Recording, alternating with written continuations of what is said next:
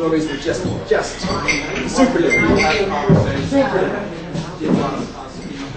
Well, Lions You're the one Night guy is a really who's unique and incredible forum for the storyteller's art. I mean, most storytelling today is Spielberg, and you need to have $70 million or you can't get it produced. And storytelling as an oral tradition is one of the priceless human communications from the earliest days of the Neanderthals and the Cro-Magnons sitting around the fire at night. Storytelling has been the great enchanted medium for sparking the human imagination. And you have had this brilliant idea of bringing storytellers together in this fashion.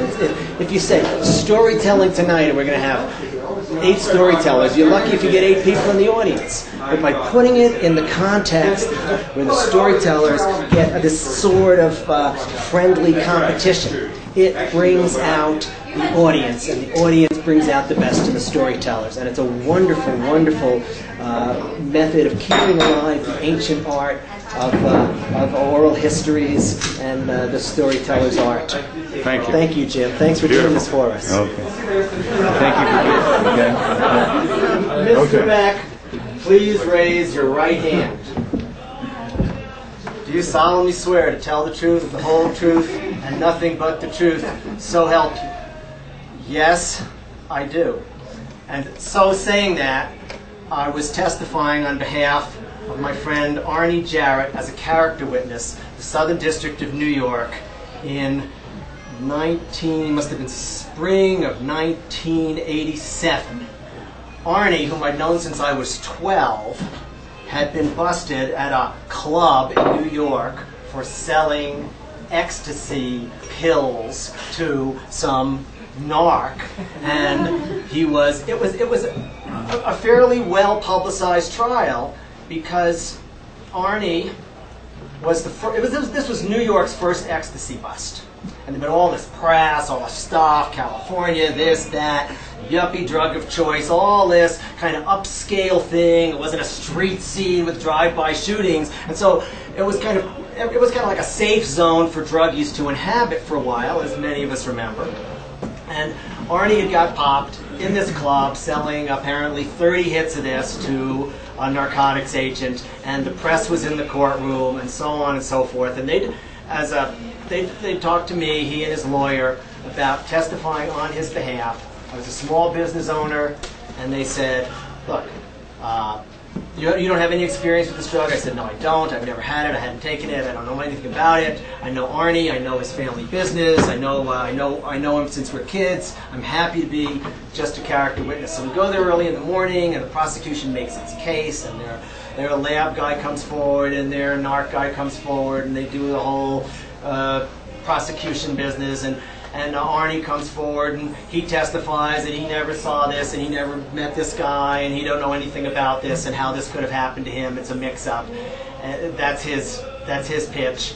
And I come up to testify, and I talk about how I've known him since he was 12, and they've prepped me, and I'm talking about how he's got a modest furniture business, how he's never had any big bucks, how he comes down and visits me periodically in the city, he doesn't have flashy clothes, he doesn't drive a flashy car, how he's all around good, hard-working guy. I talk about his woodworking shop in upstate New York outside of Peekskill, and how he hand tools on a lathe, reproductions of old antique furniture, four-poster beds, that kind of thing. How he's, I'm pitching him as just a hard-working, good guy who is I'm not asked any questions about what I know about other business of his, because I don't know anything about other business of his.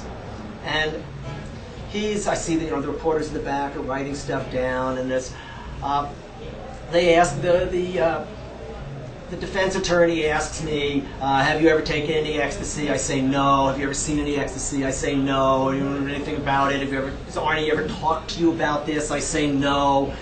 Very good. You're a witness. Prosecutor comes over, and he goes over some of the same ground.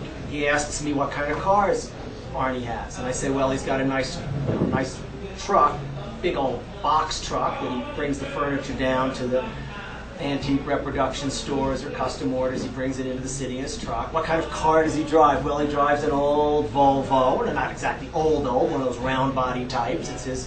It's his sedan. And have I ever seen him? The prosecutor wants to know if he buys jewelry from me, and I say, well, I'm in the jewelry business. I've represented that already.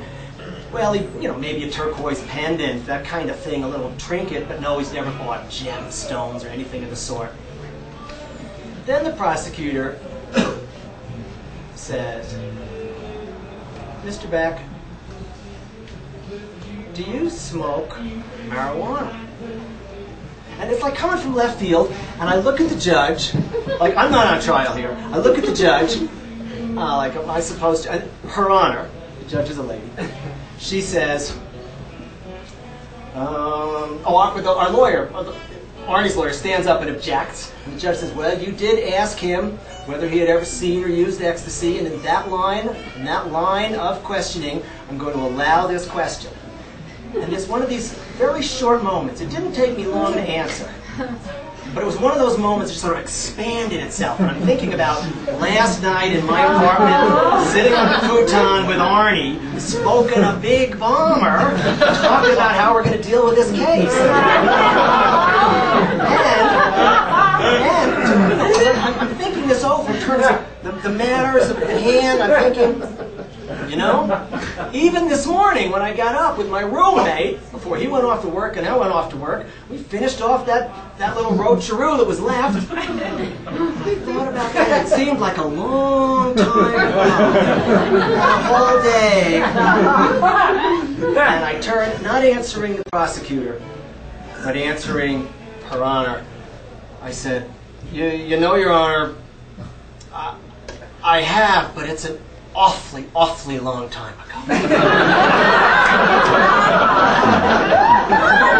prosecutor said, no further questions. And that's really the essence of the story. Let me conclude, though, just so I don't leave you hanging, that what happened was when Arnie was on the stand, and he looked at the baggie with the 30 capsules in it, Arnie, during one of the recesses, said to the lawyer, listen, I know what that stuff looks like. Good X is kind of tan color, beigey color. And what was in those caps was bright white. Something's wrong here. So, actually, even before I testified, our lawyer had asked, Arnie's lawyer, had asked that these capsules, at least one of them at random, be retested that day, then and there. And the judge said, well, fine by us. Pick one out, boom, and away it went. And shortly after I was done testifying, the guy from the crime lab came back and said, Your Honor, the report, this is phenobarbital. And as Arnie later said, hey, those guys in the lab or wherever, they found out that this was the really good stuff, and they kept it for themselves, swapped it for other similar-looking illegal caps that they had in the chest or the drawers or whatever. The New York Times ran nothing on it. The Daily News said, Judge orders investigation of crime lab.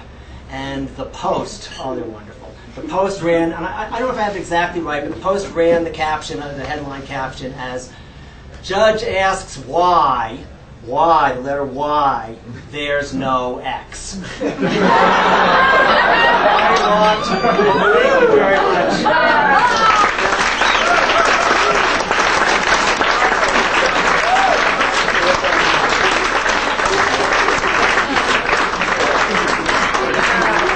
Let's hear it for all the storytellers.